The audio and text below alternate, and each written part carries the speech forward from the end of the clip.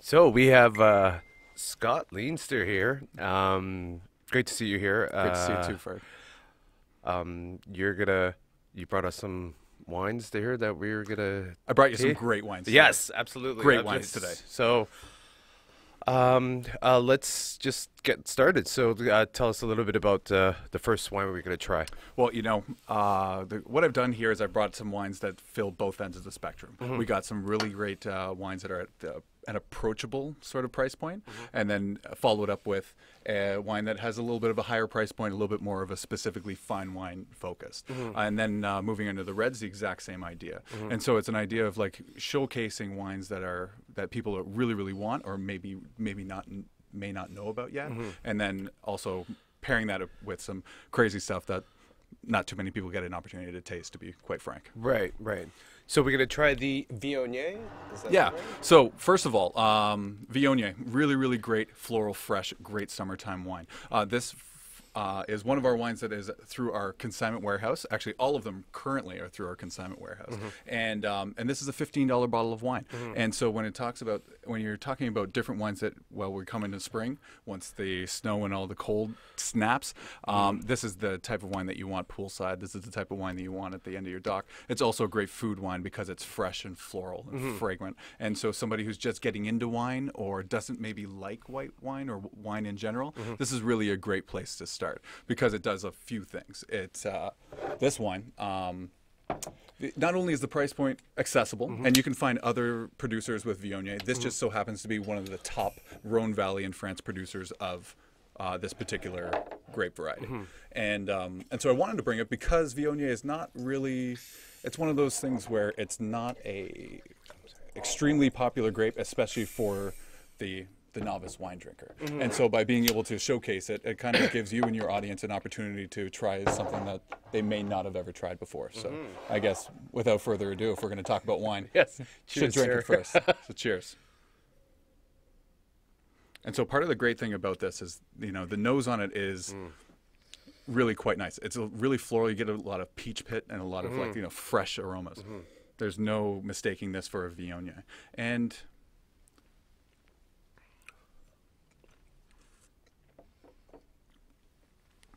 there's not a person in the world that wouldn't like a wine like that.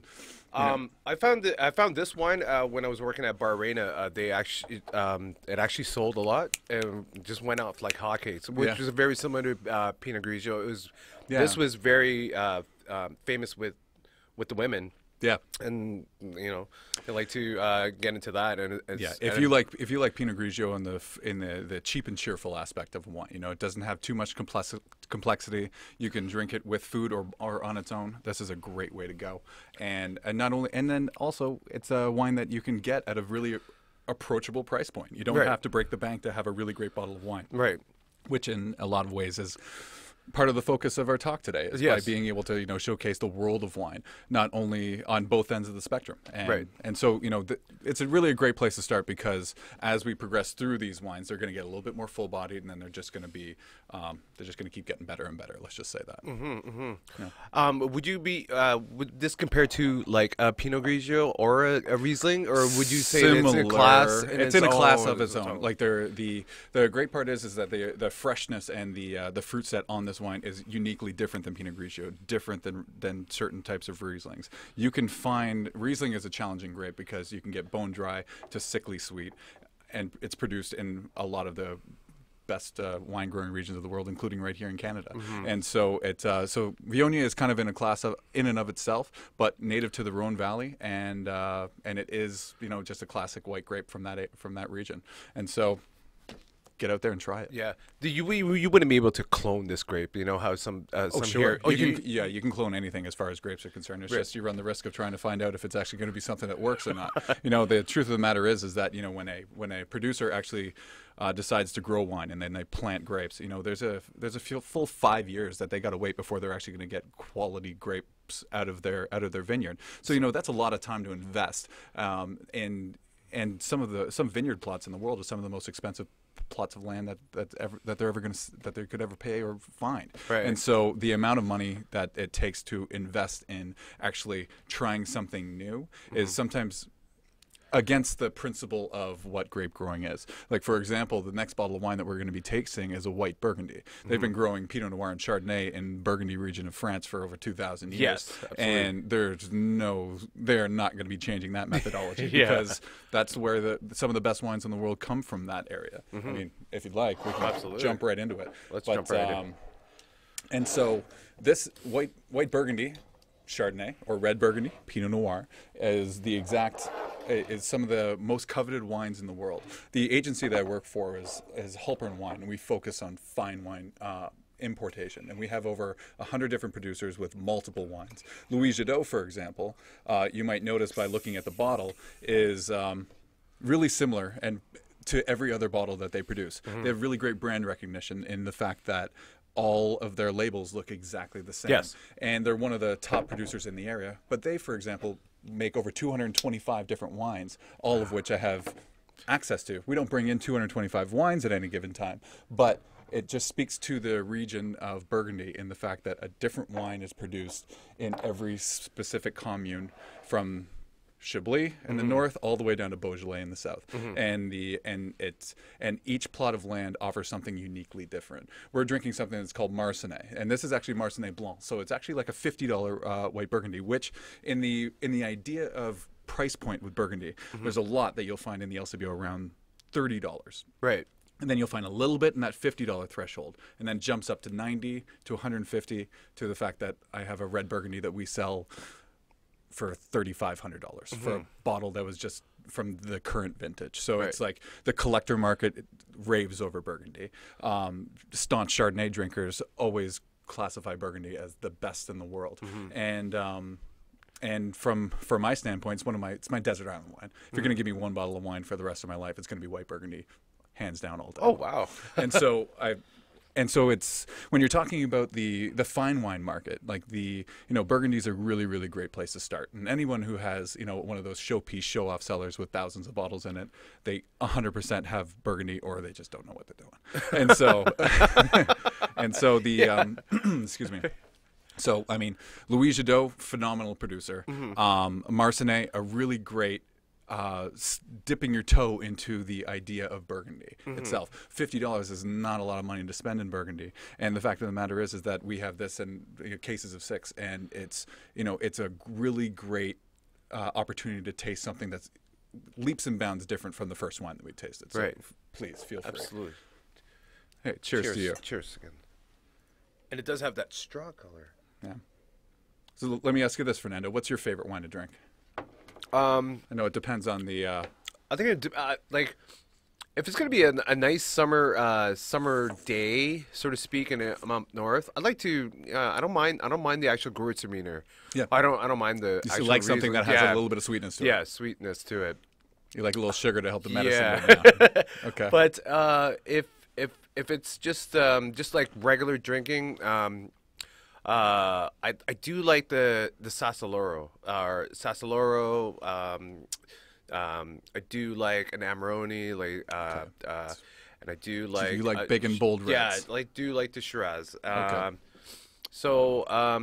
But I remember loving the Sassoloro from Italy. I think it's one of my favorite wines. I don't know if it has to do with all those 3 masks on the wine label, but it's just nice and. Well, you know what? The great thing about wine is that it's a very uniquely individual experience. It's meant to be shared. Right. When you open up a really nice bottle of wine, you want it to enjoy it with those that you love. And that's part of the reason why I love wine. I mean, not only is it's romantic. There's a lot that goes into making a bottle of wine that costs $20, and there's a lot, probably even more, I'd say, that goes into a wine that costs $100, like the Sparino. And so the idea is that it can be uniquely whatever you want it to be. Now, I mean, to be quite honest, I mean, I started in my journey with wine and falling in love with wine with, just like you, Amarone. I had no idea wine could taste like that. As the years go on, and I'd rather not date myself, but as the years go on, your tastes change, and what you find more pleasurable is, I started Amarone, the biggest 17% alcohol wine that you could possibly get. North America, we're the only culture that drinks Amarone with food. It's a dessert wine. Italy and around the world. But our palates are just accustomed to big, bold flavors, high alcohol across the board, especially when it comes to reds. And so as time has gone on, my taste buds or my pleasure with wine and what I get the most out of has really changed drastically. Now it's the more delicate, it's the Burgundies of the world, it's the structure of the wine and what you get out of it, rather than just a big slap in the face as far as flavors. Yeah. So when I worked at Al Fresco's back in the day, I would have to say. So I started studying the wines. You know what I mean? Like and I was studying the way waiters and the servers were actually selling the wine, and I would see the likes of Saint Superi, Rutherford Hill, Cuvée Cabernet, you know what I mean? Cakebread Cellars, and I was like, what is this? What's going on here? Yeah. For me, I noticed the exact same thing. You know, the way that I kind of fell into, I'm university educated, but I wanted nothing to do with wine at that point. I went to school for criminology and psychology, but it wasn't until I started working in the restaurant industry to pay off student loans that I saw the unique opportunity that the more that I learned, and this is sales 101, the more you know about your product, the better you have a chance at selling it. Absolutely. And so I recognized that the more I could learn about wine, the bigger my guest check average would get, the bigger my tips would get, the more money I'd walk home with. So it was purely for a money making strategy. And what happened was that I had a really great mentor of mine in my life who was the general manager at the restaurant at the time. He noticed my passion, the fact that I was rolling with this whole sales methodology, and he pulled me in the office and he had 3 wines lined up blind tasting, Scott, taste this, and then I did, and then taste, and then forget everything, and now taste this, and it was a slightly higher quality wine, and then he would talk about the differences between the two, and then he was like, now forget everything and taste this, and it was an Amarone. And it was the first time in my entire life I had ever tasted it. And when you understand what it takes to create a bottle of Amarone, it's hard not to lose your mind because of the care in the vineyard, because of the steps that go into actually creating this type of wine. And it blew my mind. It was the first time that I just fell on and on down the rabbit hole of wine and never stopped. And so as time progressed, and then I was working at a certain restaurant, which moved into a next restaurant, and then I ended up getting a job at Harbor 60, one of the top restaurants in the entire country, and eventually became the sommelier and manager at that restaurant, and was there for over 6 years. And in that restaurant specifically, you know, we had $2.5 million worth of inventory of wine, 1,100 wines on our wine list that ranged from price from $50 a bottle all the way up to $10,000 a bottle. And so by being able to actually communicate and talk with each guest, and by being able to steer them in a direction that's going to give them the best experience is exactly the job of being a somm, and it's exactly the job that every person who's experienced in the restaurant industry is capable of doing. And because at a restaurant at that sort of level, a lot of people will just say, you know what, I just want a California Cabernet for $200, go nuts. And I would do that, but if a person really wanted to get into the nuances of wine, or actually take my opinion as a great reference, I'm standing right there at the table looking all dapper in my suit, by being able to talk about the world of wine, giving them something that, like a Viognier, for example, that they've never heard of before, is exactly the role of that. And by allowing people to have an educated guess, because now they're educated about it. You know, sometimes it can be difficult in the old world worth of wine when you're talking about Bordeaux, or when you're talking about anything, for example. It can be confusing and daunting, especially for a novice. You know, that's where a sommelier comes in, about being able to hedge your bets and say that the $100 you're going to spend on a bottle of wine is going to be exactly what you want. Because without it, you're just confused, and there's 1,100 wines, and what do I do? And it's like, who wants to step into a restaurant and open up a Bible and try to figure out which page is their favorite? Right. Nobody. And so, unless you're like me, and I actually love that stuff. So it's like it's that relationship of wine to guest to understanding the way that a restaurant works is exactly how I got started, and exactly how I just kept stepping up and stepping up and stepping up to different rungs of the ladder. And then now working for one of the top importers of fine wine in the country, where we have access to some of the best wines that you can't even get your hands on. A lot of our wines that we bring in are sold before they even land in Canada, because of the frank quality of our producers, like Jadot's of the world, like Jabolet's, like Sparino. And so there's a lot that is to be said about the wine industry, and I can talk for hours, obviously, about it. Was there a go-to at Harbor 60? Was there a go-to wine that you like? Well, you know what the funny part is that, especially in our culture and in that restaurant, that restaurant is, it's a staple in the city. It's one of, and in my opinion, the top steakhouse in all of Toronto. And not only in the wine program that they put together, but also in the product that they put on the plate. Right. And the vast majority of the people that go there are business professionals. And business professionals have been spending the entire day making business decisions all day long. Yeah. The last thing that they want to do when they come to a restaurant is make another one. And so a lot of the times it was developing that relationship with the guest. But to answer your question, a vast majority of the people out there that want a bottle of wine at dinner want a Napa Valley Cabernet Sauvignon. And there's a lot of reasons for that. I mean, I can also talk about a lot of reasons why maybe the world of wine is a better option for you. But the truth of the matter is that California and Napa Valley specifically does a really good job of putting a comparable and specific product within their bottles. We're paying a lot for them, not only with just duties and everything else, and we pay a lot for wine in Ontario, but the truth of the matter is that when you want a bottle of wine, you know what a Napa Valley Cabernet Sauvignon is going to give you. For the most part, producer aside, you know the experience you're going to get. And so if you want to spend $200 or $1,000 on a bottle of wine, you want to make sure that the experience you're getting is going to be worth your money, because that's a lot of money to spend on anything, especially a bottle of wine that you're going to be sharing with 4 other people. So that means you're going to be having 2.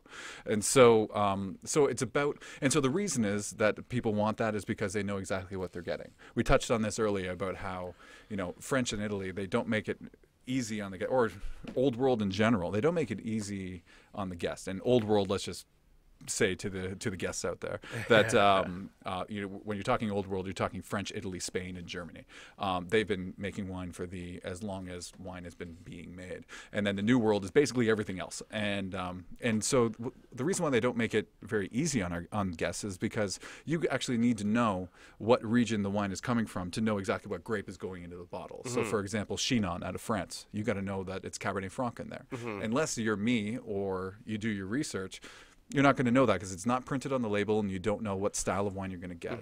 And so a little bit of education, and to be honest, things are moving in that direction. There's a lot of people that are getting into wine. The popularity of the Somm series documentaries on Netflix have grown exponentially as far as popularity. The size of vintages sections in LCBOs are getting bigger and bigger and bigger because people are recognizing that they can find a lot of value out of wines just even by having a price point of like $20. You can go into the vintages section and get a much better bottle of wine sometimes.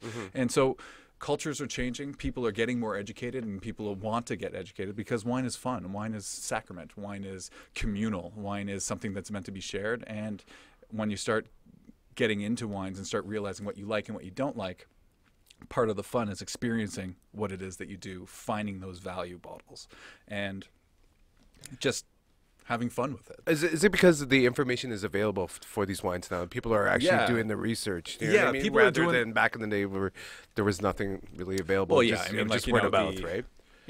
For example, there's two types of wine in Ontario. There's wines that you can find in the LCBO, and then the wines that you can't. And all of the wines we're tasting today, you can't find in the LCBO. The Submission has been in the LCBO before, and we'll taste it next. And the Marsanais has been there before, but it's not there currently. And so the reason why in a lot of restaurants they steer away from wines in the LCBO is because right now you can grab your phone, scan the barcode on the back of the bottle on the LCBO app, and it'll come up with the price, what grapes are in it, the tasting notes, like that gives you the cliff notes of the entire what's in the product. Because without it, before it was judging a book by its cover. Oh, that's a very pretty, beautiful label. I think I'll drink that tonight. Yeah. And so now, people are becoming more educated. People know exactly what regions of the world that they like, whether it be Argentinian Malbec or whether it be Jackson Triggs out of Niagara.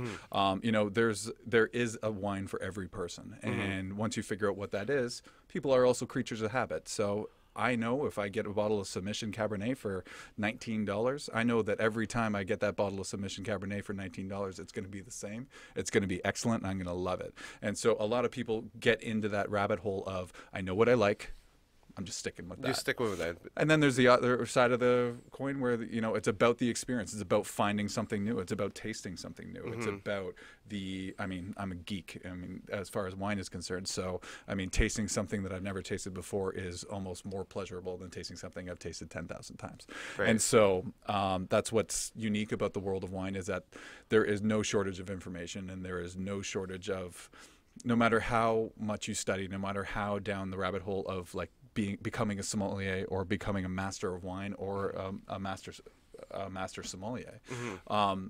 You can't know it all because there's just too much information out there to know, and it gets tricky. So on that note, did anybody make you sort of like did anybody give you a challenge while you were at Harbor 60 or like all the time? I mean, that's the nature of a restaurant. I mean, like, the truth of the matter is that we touched on before, like we pay a lot for wine in Ontario because of the LCBO and because of just the nature of our market. But as everyone knows, in a restaurant, there are markups that happen in a restaurant. So the $200 bottle of Cabernet that I would sell them from Napa Valley, when a person from Napa Valley comes up to Ontario to buy that wine in our restaurant, they'll chew me out because they will buy it at their local gas station for $40 or $20 or 17. And so it's like, how do you... the question comes up, how do you get away with charging so much for a bottle of wine? But there is an answer to that, and there are metrics that go into the different markups for different restaurants. But that's just one example of the challenge of it. At Harbor 60, one of the great things that allows me to make that role as well as it could is I had 1,100 wines to choose from. So if you can't find a wine that you're going to like on my wine list, then you're not finding wine. You better have beer. So I mean. And so that's what I've found is that, once people start going to restaurants where a sommelier is a part of the culture in there, I would recommend to get engaged with your sommelier. Use their expertise because it's there for a reason. It's not there to just get as much money out of your pocket. It's not. No. It's about navigating the wine list and giving you something that you may not know existed. Yeah. I mean, when a guest comes into the restaurant, I just like sweet wine. It's the worst thing that a somm can ever hear because sweet from a rookie or a novice isn't what sweet wine is in the world of wine. So it's about getting all that information out of a guest and then putting together with them the experience that they're looking for, and that's kind of part of the fun. Everybody's got a different perspective. You don't want it to seem like you're trying to rip them off. If a person wants to drink Amarone like you, I'm not going to tell you you're wrong, even though you are. So anyway, that's that's a part of the fun is that like you can have a great experience with wine, but a little bit of information goes a long way. And in a lot of ways, that's why we're here today. Yes. Is to speak that truth and like to showcase what it is. And on that note, you want to taste some red? Yeah. Okay, perfect. Let's get the white wine glasses out of here. Want to pass me those two for? So talk a little bit about this little technology fidget you got here. So this is an older model, I'll be honest, but so this is a Corvin device. So the idea is hypodermic needle goes through the cork into the wine and extracts the wine, replaces it with argon gas found right in here. And so the reason why this is it's a useful tool for me because when you pop a cork on a bottle of wine, you got like 3 days before that wine is going to be oxidized. It's not going to be the same. It's not going to be very good. This extends that life for months on end. So in my business where I'm tasting wines all the time with multiple accounts and with multiple people and doing events such as this, it's an invaluable resource because of the fact that this $100 bottle of Nebbiolo, if I pop that cork, I got 3 days to sell as much of that wine as I can. But with the Corvin device, I now have months before I have to stop tasting this bottle of wine. From a home use, the most practical application for this is that if you like really, really great wine, but you like having a glass of wine here and there, like maybe once a week or whatever, and you're before Corvin, you would either drink a glass of the wine and then by the time you got back to it, it was off and you dump it down the drain. But now you can pour yourself a glass of wine like we're doing today, and then put it back in the fridge or put it back in your cellar or put it back in your cupboard.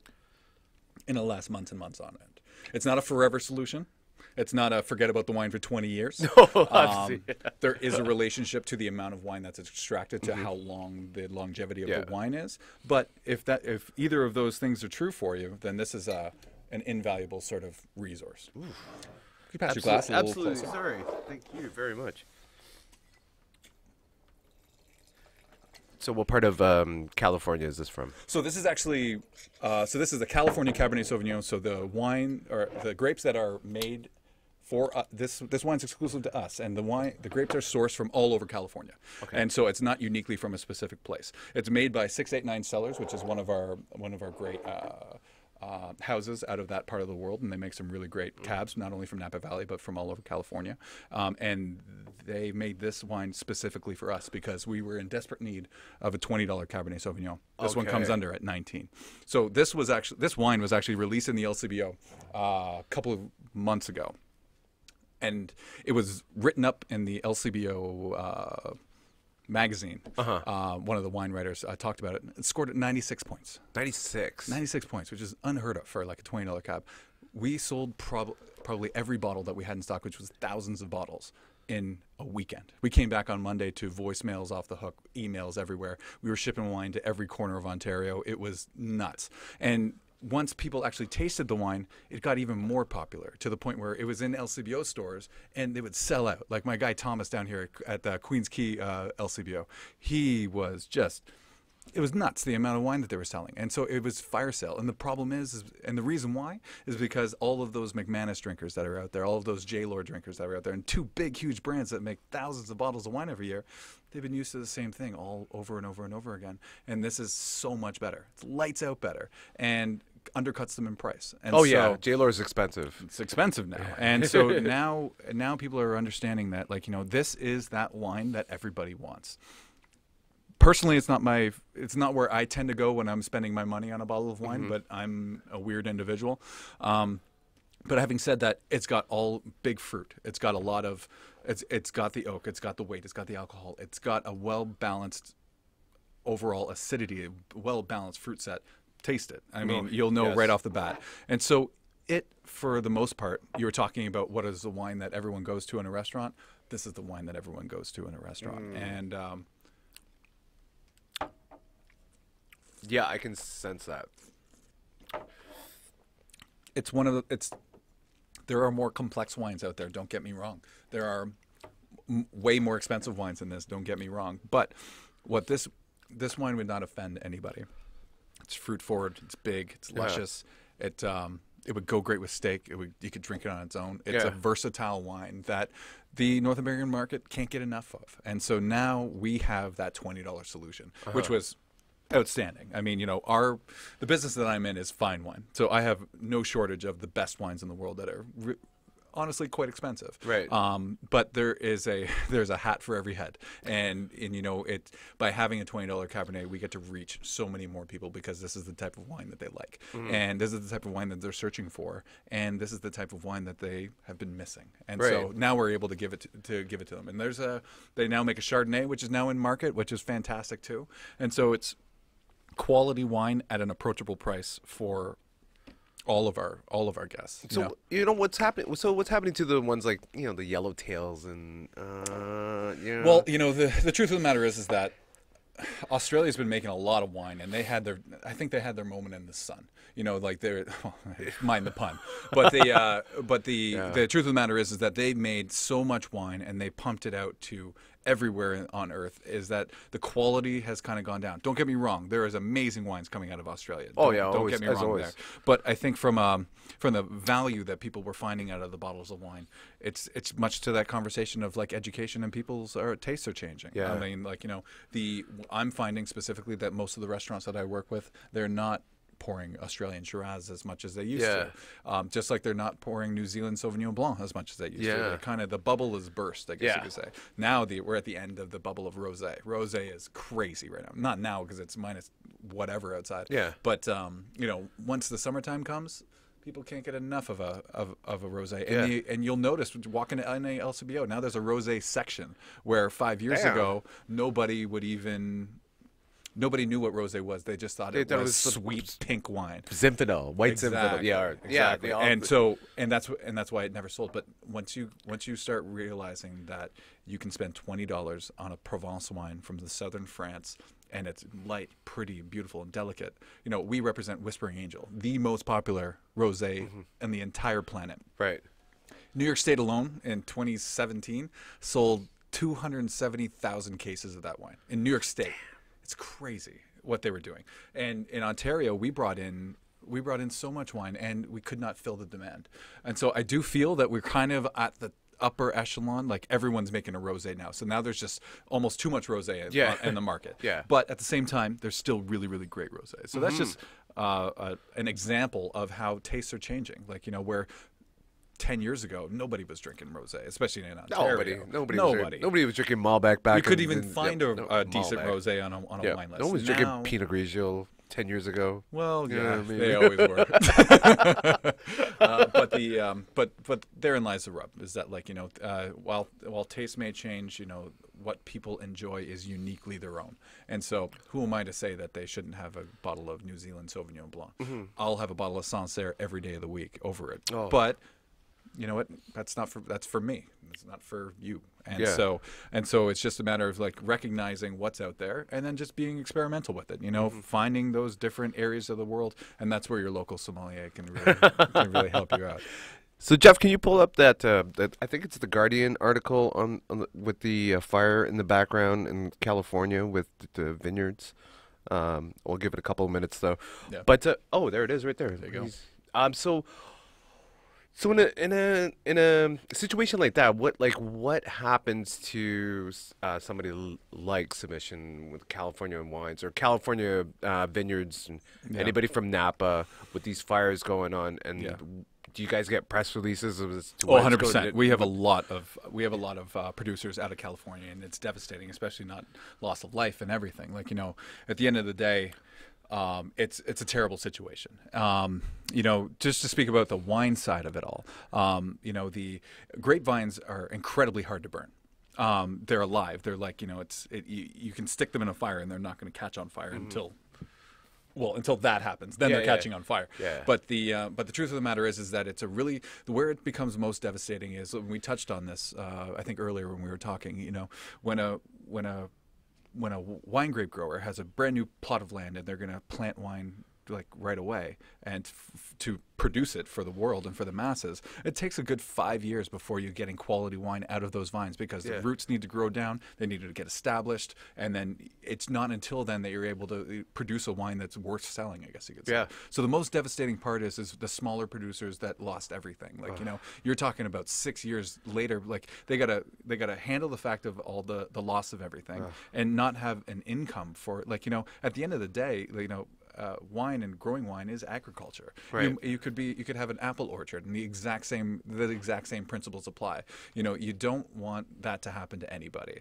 And you know, we have one of our biggest suppliers in California is called Cliff Leedy, and they make their top wine is the Poetry. If I had this picture, I wish you had it, because it's stunning. But like, so their Poetry comes from one specific vineyard plot and every year they produce like one of the most coveted wines in our portfolio every year in, year out. People can't get enough of it.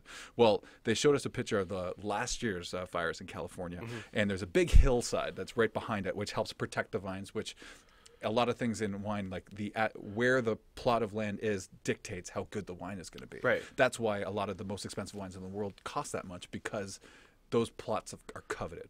And so this picture is much like this. It's just scorched earth in the background. It's just all black. Everything's just wiped out. But then the Poetry vineyard right there in the middle, green, lush, still sitting there. Oh, wow. So that's a good example of like a warm-hearted story about the fact that, like, not everything was a lot of the loss came more for the chateaus and the houses and where people lived. And don't get me wrong, there was like O'Shaughnessy it's not a wine that I represent, but it was a wine that I sold a bunch of before, but their vineyard plot was just wiped out. Wow. Just in the path of it all. You know, O'Shaughnessy, they're going to be fine. They're a huge company that you know, insurance and all this stuff, you know, they'll steady the course. It's the smaller producers, like the producers that make wine of Submission, where this is actually wine that's sourced from all over California, from big and small producers alike. It's those smaller producers that, you know, lost everything, that your heart really goes out. So what is considered a smaller producer? Like, you're going by bottles, obviously, or like, well, are you going? But I'm going about, like, you know, I mean, geez.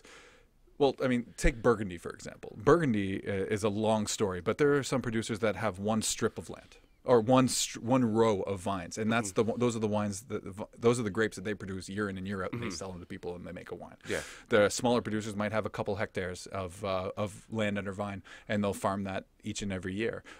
Each producer is different. Some are producers that have had land for eons, and some are just big conglomerates that just buy it all up, which is more the case. Yeah. But it's one of those things where, like,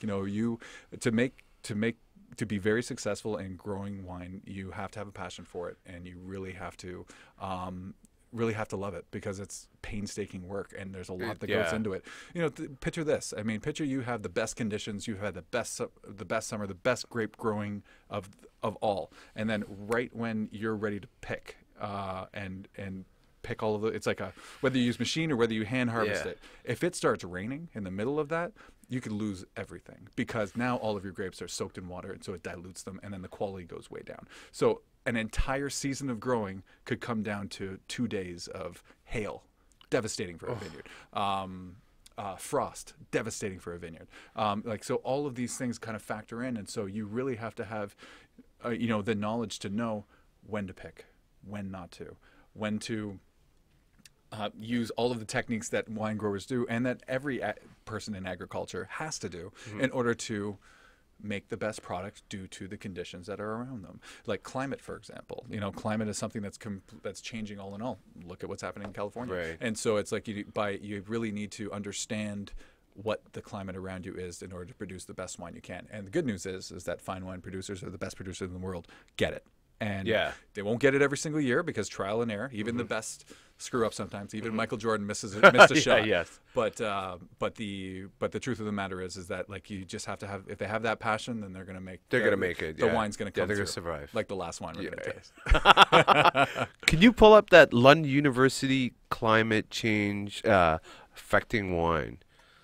I think she's got there. Climate change affects wine growing in a lot of ways. So grapes are extremely climate sensitive, and this is part of what makes them so special, that you can taste the flavors of a unique place based on where it's grown and how it's grown, and a lot of that signature comes from the climate.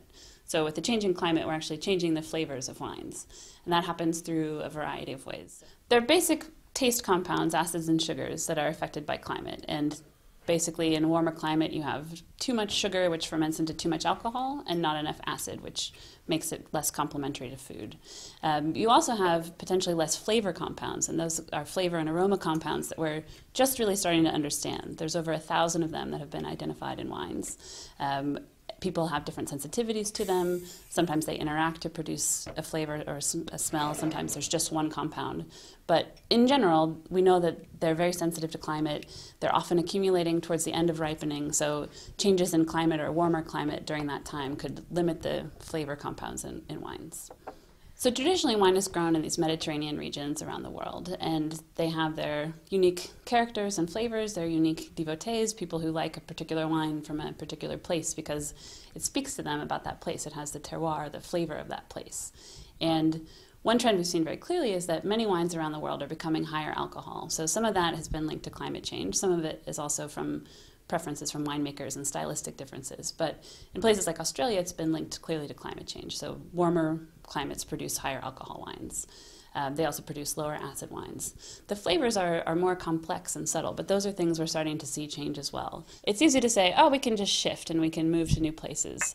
And yes, there are places that might stand to benefit from new climates, but there's a really important cultural aspect to wine and to other crops where it takes generations to figure out how to really grow wine well on your land. And that's something that growers have told me and that they take pride in, that they learn from their forefathers, from their parents and grandparents, where to grow and how to grow wine. So I think this cultural aspect is something that is learning that happens over time, and it's not easy to pick up and move between places. And that's a big part of what makes wine so special and makes wine from a certain place taste the way that it does, is how it was grown and by whom and in what way it was grown. And that's knowledge that we're in danger of losing from climate change, that it's very difficult to keep up with the pace of climate change. Wine is a way to illustrate that we really depend on nature for everything we need to live, but also a lot. Yeah. There's a lot to unpack there, I'll be honest. She's absolutely right. Climate change affects everything that's under climate. You know, the truth of the matter is that, and I was speaking with this actually with the export director Siegfried Pick from Louis Jadot just the other week when we had dinner, and I brought this up because it's one of those things where, you know, the thought that where someone has been growing one type of grape forever, now as the climate gets hotter and hotter and hotter, is that still necessarily the right place to grow the same grape? And the truth of the matter is that yes, it is, because it's linked to the soil, it's linked to the land, it's linked to the overall climate of where it's been established. And every winemaker, no matter where they live, deals with fluctuations in their climate based off of vintage to vintage to vintage. You could go from having like a cooler vintage to a warmer vintage back to a cooler vintage, and the fluctuation is 1 or 2 degrees in either direction year after year. That's what winemakers have to do all the time. It will change the structure of the wine based off of the changing of the climate. But when you're dealing with the fact that you have to make the best wine possible based out of the conditions that you're given, then that's exactly what being in agriculture exactly is. I mean, like, you know, there are changing theories, like, you know, for example, champagne. So champagne has to be grown in the Champagne region of France. That's the regionality. There's it's dictated that you can't call something champagne unless it comes from Champagne, and that's always going to be the case. But what they're also noticing is that the reason why champagne is so good and why it's so coveted and why it's grown there is because they have a very high chalky soil composition from the Champagne region of France. But you know who else has that? Just on the other side of the river in southern United Kingdom. So now a lot of the champagne houses are actually making wine out of southern United Kingdom because they have very similar soil types. They'll never be able to call it champagne, but what they call it fizz. Can you believe it? They call it fizz. Champagne fizz. They call it just fizz. I mean, fizz. Why the British do it like that? I mean, maybe they should exit. But anyways, the point I'm trying to make is that you can grow and make, now that it's opening up the world to different areas where you can grow wine and grow quality wine. Look at here in Ontario. Our wine industry is quite young, but it keeps getting better and better and better over time. And that might be because of climate change. Things should get warmer, and just like the lady said, I don't remember her name, sorry, but you know, as it gets warmer, we can get more. It gets hotter. We can extract more alcohol, and we can grow different grape varieties. 100% true. But in Burgundy, for example, where there is no more land, you can't buy Burgundy land unless someone's selling it. Right. You can't just invent or just plant grapes willy-nilly expecting to get. They're not going anywhere. They're not going anywhere. Yeah. But they are going somewhere in the fact that now a lot of the Burgundy houses are actually buying up property in the Oregon and Willamette Valley because their climate and their soil types and their aspect of like the side of the hill and all that sort of stuff is quite similar to where the best wines from Burgundy actually come from. So Louis Jadot has a property called Residence out there. You will find that a lot of the houses are actually buying up land because now they're producing a wine out of Oregon where, much like us, their wine industry is quite young. They haven't been making quality wine for quite a lot of time. So there is something to be said about that, but it's honestly a challenge that winemakers face year after year anyways. And so, you know, our climate seems to be going in one direction, and so I just hope that, you know, the climate changes as opposed to the wines themselves. So does the ice wine that's produced here in Niagara, is that changing at all because of climate change, or is it still? No, because we are a cool climate region. We can make ice we're wine. Good. We're good. You know, Germany is where it started, and that's where some of the best ones are. But we make some incredible wines here in Niagara, and ice wine is linked to the way you make ice wine. You know, you leave the grapes on the vine until there's snow on the ground, and then they freeze, and then you pick them in like February. And you have to pick them at night, and you have to pick them when it's at least -8, and you have to crush them, like, you know, within a certain amount of time, because the grapes are frozen. You can extract the water weight in a grape and then keep the sugars, which is why it's so sickly sweet. Right. So that's how you produce ice wine. So unless we don't have a winter, which doesn't look likely, we're going to make ice wine.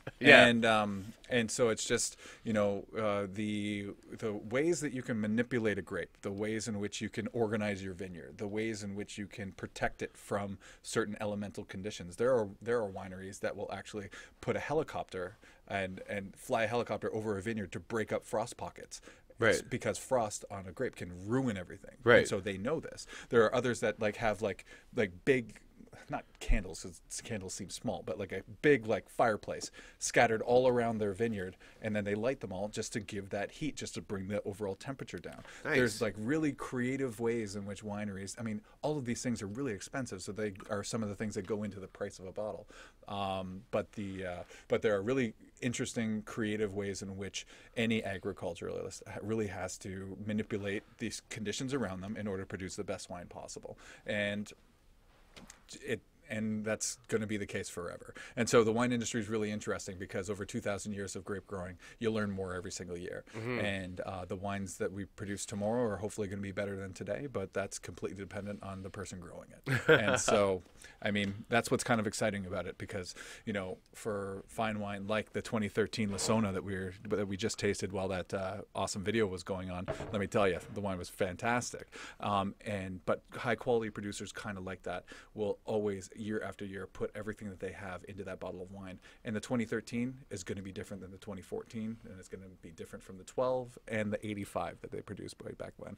And the way that it changes over time and the way that they put out a bottle of wine, you're not going to make the best wine in the world 10 years out of 10, and that's okay, but you're still going to make a great wine. And so it's just, you know, the difference between a great vintage and a bad vintage could be detrimental, but it can also provide you with a product that you've never had before. And so there is something to be said, but there is something to be said about that's something that agriculturalists deal with all the time. So have you met anybody like the owners of these vineyards that you actually sell? Yeah, we had the export director for Antinori, one of our biggest. His name is Alessandro Leone, and he is a phenomenal guy. He's a friend of mine, and we get to, you know, it's always great speaking with somebody that's from the vineyard because he grew up on the Antinori vineyard. Like, you know, his dad's worked for the company for 20 years. He's been a part of that forever. So he's younger than me, and he knows way more than I'll never know about wine, especially when it's related to Antinori, because this is the oldest family winemaker in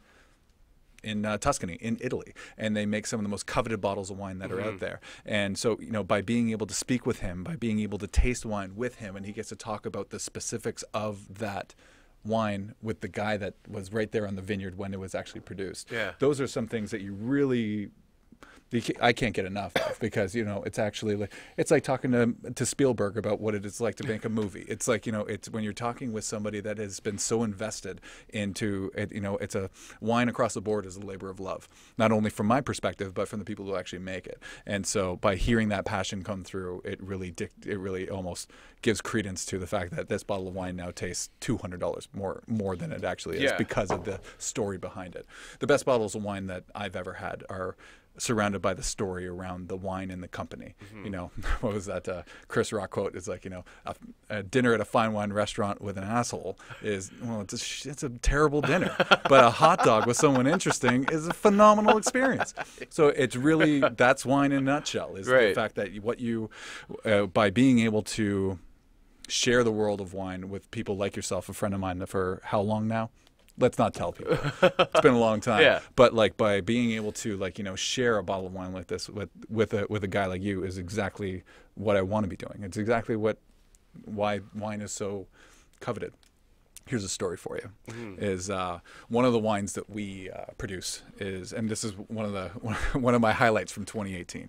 So one of the new wineries that we produce is D. Wade Cellars, with Dwayne Wade's wine. So this is Dwayne Wade's last year in the NBA, and so part of his overall goal for the future is like different businesses to kind of like carry him through, and after basketball, what do you do?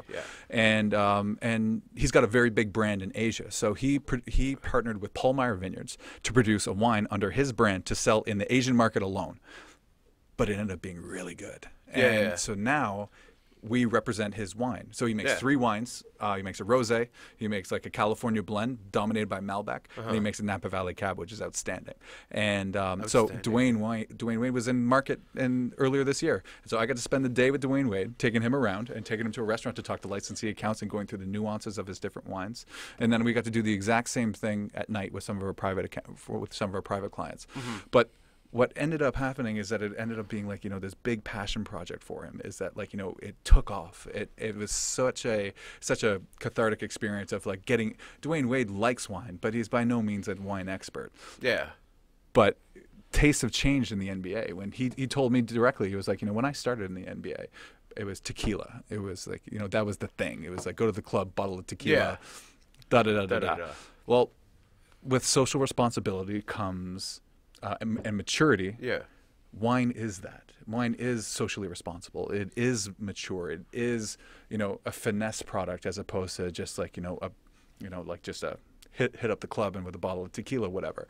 And oddly enough, one of the NBA players that actually started that was Carmelo Anthony. He's been a big wine guy. Apparently, I've never met the guy, but apparently he was the guy that got LeBron and Dwayne Wade and all these guys into wine and started like really promoting it. And so now there's been this culture shift that like now everyone's got their phone, everyone's got like social media, and everyone's got if you're a big name person and you're in the club downing a bottle of tequila, you might pay for that. But sharing a bottle of wine with friends at dinner, it's socially responsible, and it's like it just speaks to the fact that having a glass of wine at the end of the day is always a good idea. Now let's talk about craft cocktails and how that's been such a big thing. Craft beer, in the past, I guess, decade, 7 years. Sure, but everybody's cocktails have always been, a big part of the experience of going out and stuff like that. Yeah. Craft everything has been very, very unique in the past 10 years as far as like craft beer market in Ontario. Yeah. Unbelievable, the growth, and across North America for that matter. People can't seem to get enough of it, and craft cocktails the exact same way. I think it really speaks to the artisanal approach to everything. Like if you want to set yourself and be apart, anybody can make a Moscow Mule, anybody can make a vodka soda, but not everyone can make a bourbon barrel aged Manhattan with home whatever. Yeah. Like you can be as creative as you possibly can be, and that speaks to the level of care and the level of commitment to it. We've talked about passion a lot today, especially when it's the difference between making a wine for the masses or making a wine for the people who want the best wine in the world. It's that attention to detail, and that carries itself through in every part of life, but it also carries itself through in a restaurant setting of having an actual beautiful cocktail that might take a little bit longer to make, but it's unique to the person making it. It's the care that went into the ingredients. It's the top chefs of the world are always going to work with the best ingredients to put the best thing on the plate. Well, the best bartenders do the exact same thing, just using different things. And so you'll find cocktail bars opening up all over the place and putting their unique spin on from classics to originals to whatever the case may be. And there's always going to be a market for, and to be honest, in restaurants, you want to set yourself apart. You want to set yourself and make yourself uniquely different, or just unique to what it is, the concept you're putting on the table. Every restaurant is going to be has to be like that. So that's good for the wine industry, though. 100%, right? 100%. Yeah. Wine's not going anywhere, neither are cocktails. It's two sides of a different coin. But you can build a cocktail using wine. You can build a cocktail using sake, and and so there's different ways in which you can promote that social responsibility with also having a good time and making the best spirit you can possibly put in front of you. And I guess anybody who's passionate, it will come through in their end product, and people will go there, and that restaurant will succeed. So talk a little bit about the sommelier program. Sure. So how does one become a sommelier here in Toronto, or do you have to go to the States to be a sommelier? Nope, you don't have to go anywhere. Like the truth of the matter is that most people will, when they start on the path of being a sommelier, it usually starts in the restaurant. Excuse me. It usually starts in the place where you find all the wine. Okay. Like, just to be completely honest, you don't. I didn't spend a minute in a restaurant before I went to university, which is probably why I never went to wine school. But the truth of the matter is that that's usually where it starts, and then it kind of blossoms from there. There are different programs there's a program at George Brown to offer like a wine professional course. There is a certain company that I actually started with, which fell by the wayside just because they didn't have their stuff together. Yeah. But then I took the WSET program through IWEG, IWEG, which is based right here on Yonge Street, right across from the Eaton Center. They have a great classroom, a bunch of wonderful teachers, and that's where I went and did my studies, and then got my pin and did the whole thing. And so that's a program, the WSET program, that's offered worldwide. Like if you live in Niagara, you can do that program. If you live in Kitchener-Waterloo, you can do that program. Okay, it's available almost everywhere, or within half hour of everywhere. And how long does it usually take to get something like that? Years. It takes years. I mean, like there's no end game when it comes to wine. Like, you know, it's about where you stop. You know, it's the amount of information is daunting. You know, to become a master sommelier, there's less than 200 in the world, and it's been offered for 60 years. So it's like, you know, the failure rate of that test alone is 99%. I implore anybody to watch the different Somm documentaries that are on Netflix right now, the 1 and 2 which are, and then the third one is, I don't know, it's out there, you can get it. But it really showcases, you know, what it takes and the amount of knowledge that it takes to really be a wine professional. And, you know, it becomes more and more and more as time goes on. But all of it is really, really important. Like, you know, I can barely speak English, but yet I need to learn a little bit of German in order to understand what's on a German wine label. I've never took geography, but you need to know geography in order to know wine. I've never been a geologist, but I need to know soil types and regions, and like there's an incredible amount of information that goes into drinking a glass of wine, if you want it to be that. And so it's intimidating, but it's not intimidating if it's a passion of yours, if it's something that you want to follow. So and to be honest, I would implore every person out there, no matter how much you want to get into wine, or even if you have no interest in getting into wine, take level 1 WSET course, because it will open your world to what wine can be. It'll do something like this, of tasting grapes you've never tasted before, from regions you've never heard of before. And a little bit of information goes a long way in the wine world. And people are recognizing this. And at the same token, you get to learn all this information and you get to drink wine at the same time. And like, it's a tasting course. Let's get that correct. It's not a drinking course, but it allows you to open up your world, so that now when you walk into the LCBO, you know, it's a fun experience, because you have a little bit of knowledge to help carry you through trying to find what it is you need. And are they still doing Scotch at the same time? Oh yeah. There's unique programs for beer. There's unique programs for champagne alone. There's spirits, all spirits down the road. There for any spirit or wine or beer, there is a class dedicated to. I'm sure there's a class out there dedicated to just IPA. Like, it's just people can get very, very. There's a lot of information out there, and if you're passionate about it, someone's out there ready to teach you. And you know, it's one of those things where, you know, an idle mind stays blank. You know, by learning more and more. That's what's great about wine, is that there's no limit to information. You know, absolutely. I couldn't wait to finish university so I could stop studying, but now I just find myself studying more. And so, just because, you know, when you find something you're passionate about, you kind of go for it. And I'm continuing to go for it. Can I have another glass of that? This one? Yeah, or this one? This one. Yeah. The submission. Yeah. Okay. Yes, of course. Is that okay? Of course. That's what I'm here for, buddy. I'm not here to waste your time.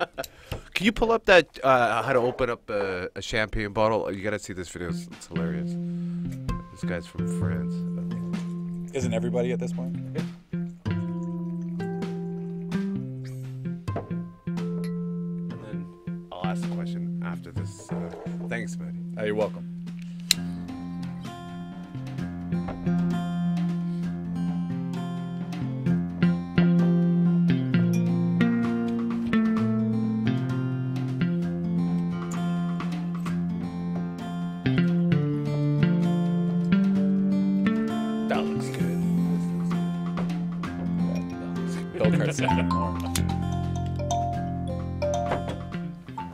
Hello, my name is Eric Sabelbaum, sommelier at Le Diplomat, and today we're going to be talking about champagne.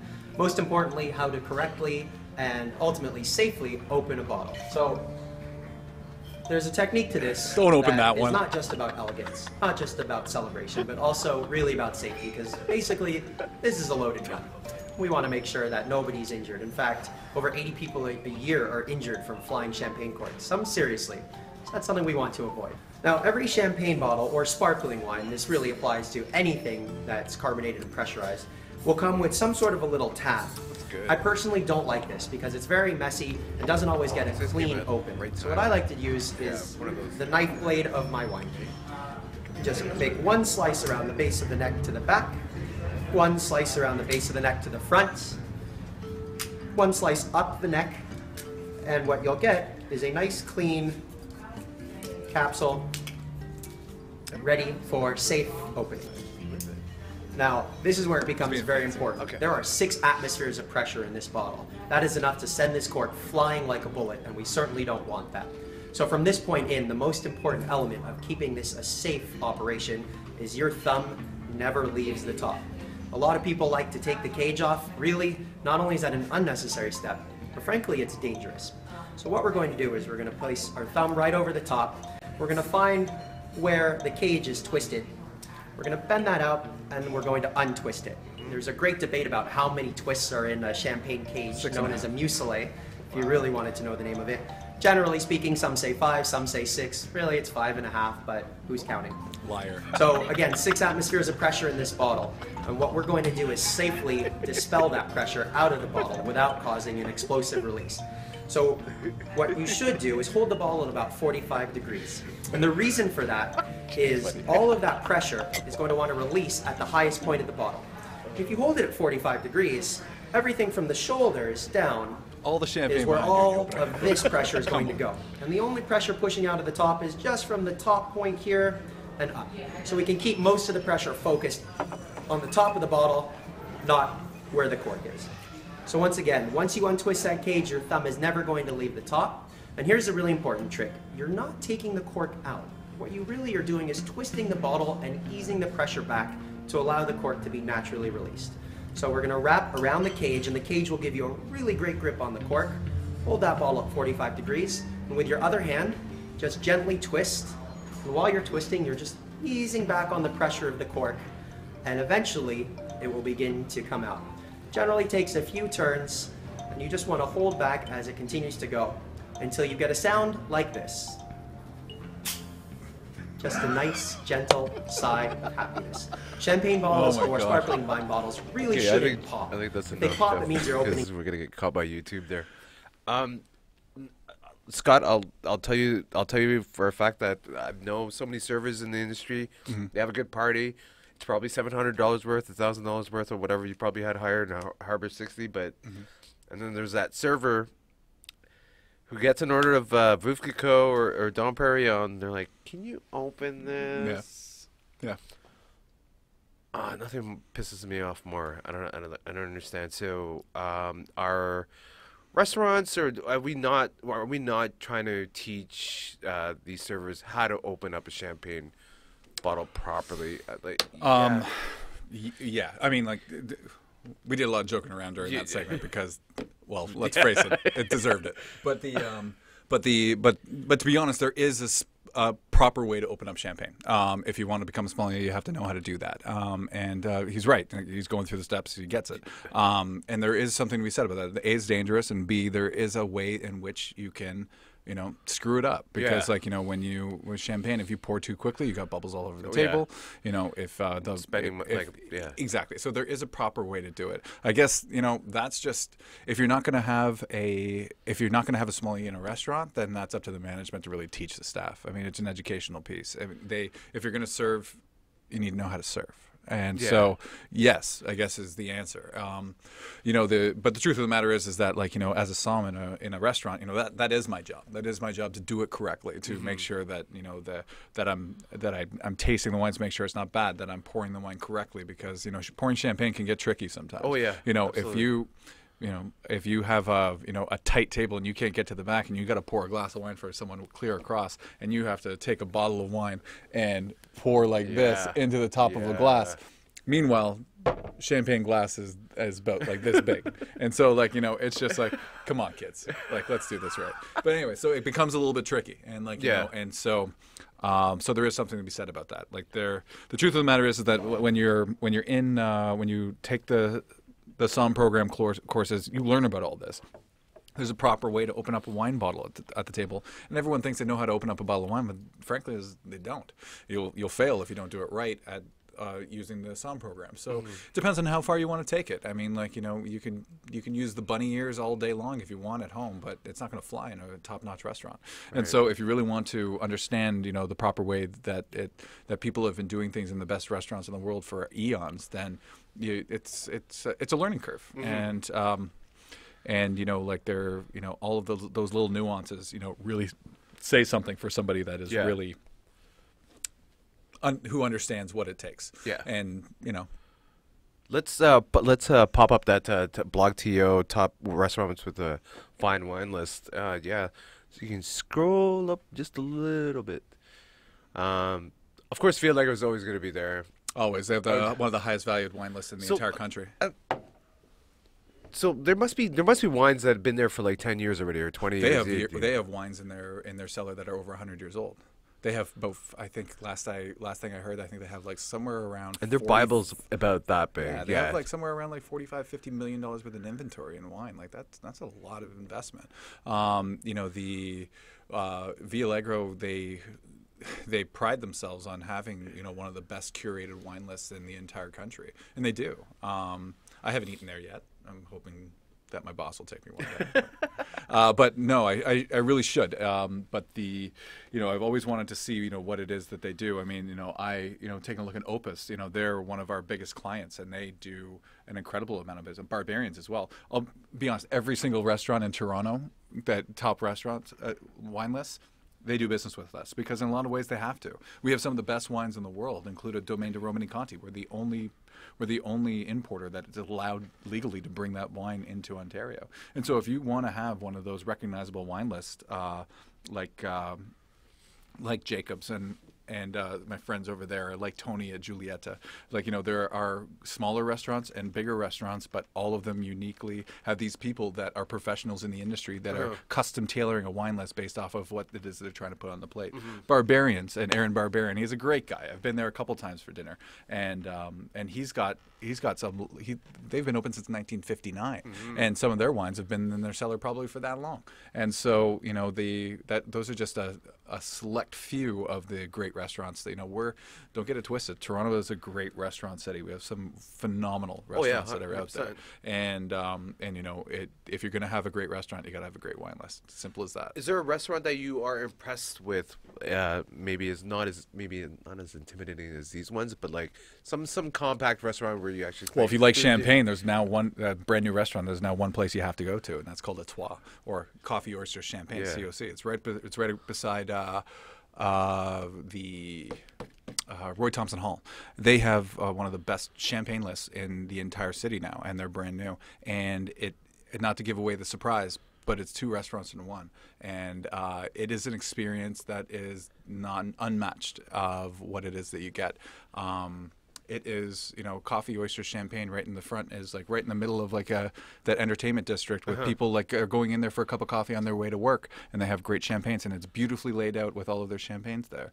But then it's also a 1920s inspired French Parisian like speakeasy. That is in the back, that you go through a false wall that has a 1920s butler there at the front. Like it's an experience that you've never had before. And it's so like things like that are like, they're a new restaurant, but they've put together an unbelievable champagne program. They put together a great wine program, and it's an experience that you've never seen before. Once you step into that place, you just immediately get transported to something that has never existed in Toronto. So I mean, for example, that if you want one of the most undervalued wine lists in the entire city, the CN Tower. Most people in Toronto have not been to the CN Tower for dinner because it's a touristy thing, and they just don't think of going there. But their restaurant up top with my buddy Arash and my guy Vincent that are there buying wine, like they have unbelievable wines that they haven't marked up in 20 years. So you can get unbelievable, crazy bottles of wine with age behind it for less than what you could buy a brand new bottle for right now. Right. So it's just like it's a hidden gem that everybody sees every day of their life, but would have no idea that you can get great food and great wine up there. And so I implore everybody to just go check it out, because it's the best view of the city and you're finding value. And so finding value in places like that is like, kind of a unique opportunity, and you just have to get out there and explore it. And, there's some great restaurants that are out there, like Opus, for example. Their wine list is nuts. For a guy like me, I just go there and play. I can't afford any of it, but I play anyway. And so, those are just a small snapshot of the great restaurant scene that is here in the city. Yeah, so CN Tower, folks, you got to check that out. So, Jeff, you want to pull up that Wine Spectator Top 100 2018? we'll just go over that for a little bit. The number one is Sassicaia. Yeah. Am I saying that right? Yeah, you are. 2015 vintage in Tuscany is one of the best in the entire world. Like, that blow me away. That would never, like, that would always be, like, at the restaurant I would work at. Let's say, for example, Reds, which was, like, I don't know, a long time ago. But they would have that on their cellar sheet. So And Sassicaia this, is, for example, Sassicaia, Ornellaia, Solaia are Tignanello. Tignanello is like the other wine of the Antinori family. Yeah. Like those wines, those three wines that topped the Solaias of the world, rated 100 points for the first time by Robert Parker in its history. One of the best vintages that they've ever had. And so the 2015 vintage of all of those wines, you can't find it anymore. It's sold out immediately, and we're not going to see it again. And so all of our private clients from Halpern Wine scooped it up as many bottles that they possibly could. And there is a reason why it's number one, because it's A, that good, and B, people are jumping over fences to try to find it. God, that's outstanding. Yeah. That's outstanding. I believe this is like Canora's. I know it. I'll be honest. I'm a little bit disappointed because none of my wines are in this are in this top 10. So I got to say that they should be. But like some notable mentions. I mean, you have one of the top champagne houses in the entire world, Dom Perignon. But you have some great ones like Paul Roger that we represent that has an unbelievable story. That Aubert Chardonnay, number 6, is they make some incredible wines, and we've imported. That's California. That's California, and those wines are coveted, and we sell those wines. That's actually a part of our portfolio, but we get so little that people don't even know that. Chateauneuf du Pape, it's one of those cult wines that come from the Rhone Valley of France. That, like, if you like a big fruit forward old world wine, that's the be all and end all. Like so, like taking a look at these are some of the top 10 wines of 2018 should be representative of the entire world, and you just want to make sure that it is in fact that. Yeah. But the good news is that you don't have to spend 200 and what is Dom Perignon right now, 260 or something like that. 260, yeah. You don't need to spend 260 No, for you a don't phenomenal bottle of champagne. No. Go to your LCBO, pick up a bottle of Paul Roger for $65, Yeah. or call me, and you'll lose your mind. It's so good. And like Sassicaia, I mean, like, that's a $285 bottle of wine. But the truth of the matter is 2015 was great for Tuscany, and so find those wines. You will love them. And Wine Spectator and Robert Parker and all of these different Venice media and a whole bunch of different things that actually come up do a really great job of promoting the industry of wine. And it changes year after year. And all of these bottles of wine, I would love to taste them all. I've tasted a lot of them, I'll be honest, but the truth of the matter is that there's some great wines to be had, and every year is going to be different, and next year's top 10 is going to be different wines than what's on this year's. And you know what, that's what's exciting about it. Like, by opening up something that the professionals at Wine Spectator are saying this is absolutely amazing, I believe them. Because they have a lot of great people over there that are uniquely capable of telling us that. Now, do you feel that Toronto will be starting to, like, opening up more restaurants with sommeliers, and or do you feel like I think it's actually different. I think that the restaurants people that are working in restaurants, becoming a server in French and Italy or in the old world is, it's a career choice. It's a passion. Like, if you can't spend 10 years in the restaurant industry without it being a passion, or you will fizzle and die quickly. Yeah. And so what I think is more going to be happening is that the people within that restaurant are going to educate themselves, much like I did, because not only would they be better served to do so, but it also speaks to what it is that they're trying to get out of it. I mean, like, you could get by a little bit of education will help you do your job better. A little having restaurants investing in their staff by opening up a bottle of wine at the end of their shift or at the beginning would be better, to talk about a specific wine that now all of their servers are going to go out and try to mad sell it because it's the $285 bottle of, well, let's be honest, that Sassicaia is probably like $6 in a restaurant. Yeah. But to actually like have the opportunity for like the staff to actually taste something like that, and then go out to the masses and then sell it. I mean, that's where you're going to see there's a select few of the wine of restaurants that will actually invest in having a sommelier on the floor all the time. But there are ways that restaurants can get around that by educating your staff and getting them on board, by training their management to also be sommeliers so they can do two jobs at the same time. There's a lot of ways, and to be honest, every restaurant is better for having a wine professional in it, because it's it's a unique experience. And we've been talking about a lot of things in the restaurants, like cocktails and like craft beer, and like if you throw passion behind it, then people are going to want to come back. And the most successful restaurants are filled with passionate people. And so, yeah. How does can I get one more of this? Oh my God, you're the best. You're the best. So I love your program, Fern TV, by the way. Thank you. These podcasts have been great, especially around TIFF time. Around TIFF time, there's only one person to speak to, and that's Fernando Fernandez. The man so nice that he named me twice. Thank you. Thank you. My pleasure. So, in closing out almost, how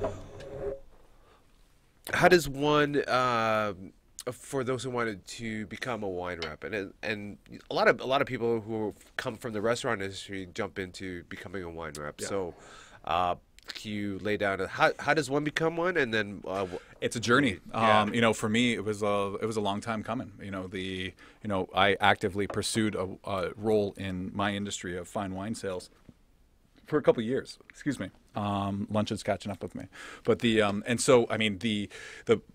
most important part is that yes, a lot of people move from restaurants into rep jobs, but one thing that you need that the restaurant does a great job at is by training people to be able to speak with every segment of the population quickly and contently.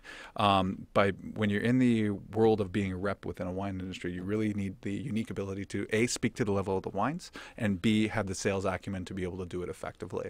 Because for me, my journey included a couple of years with intense sales training at TELUS, and so that is not wine, but it is high pressure sales environment, and so like that speaks to what it takes to be a wine rep, because it is sales, and so you got to be prepared for that. Yeah. So I guess it's a combination of both. I mean, you can't be 100% into wine sales without loving wine and loving sales. So understand those two aspects of the business. Two different worlds, yes. Two different worlds altogether. And neither. The best part is that what I love about the restaurant industry is that the people that are within it. Because anybody who's never worked in a restaurant has no idea what it takes to work in a restaurant and how to do it effectively. Yeah. And employers, I hope, are and continue to be are recognizing the skill set that working and being in the restaurant industry brings for you. Hard work, determination, being able to wear a smile on your face no matter the most irate of customers, and giving them a great experience no matter what the conditions. All of those things are applicable to every segment of the population, every segment of business. It's just about, to be honest, knowing. Don't get into wine sales if you don't like wine. Just like don't get into any shoe sales if you don't like shoes. Exactly. Yeah. If you're passionate about what you do, you never work a day in your life. So just understand that if you're going to pursue something in the wine business, take level 1 WSET, man. Yeah. That's I'll say it again. I mean, it's it'll serve you in life. Have you ever been to a wine tasting as a novice? Yeah. Like as a novice, if you walk into a place and people are swirling glasses saying this smells like cardamom and dried violets and crushed this and cedar plank, whatever.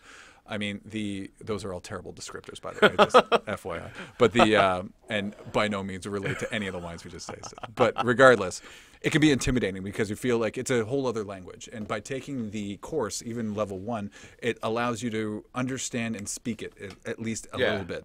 And that'll serve you in a lot of different functions, especially when wine is always a part of dinner. It's a part of food. It's a part of life. Culture. Part of culture and life. So it's like, I would implore everybody to go for it, and then from there you can decide if it's something you're into. Then take level 2 or don't. And it's really it's a skill set that is really, really valuable, and especially in the business community. Yes, it'll help you. Yeah, it'll help you in your life. You heard that. So thank you very much, Scott. Fernando, my pleasure. Thanks for having me. Thanks for bringing in these wines and having me taste them and having me enjoy them. And I can't thank you enough, my friend. Thank you so much. My pleasure. Now me and you can get out of here and drink all of these things. How about that? Thank you. All right. Thank you.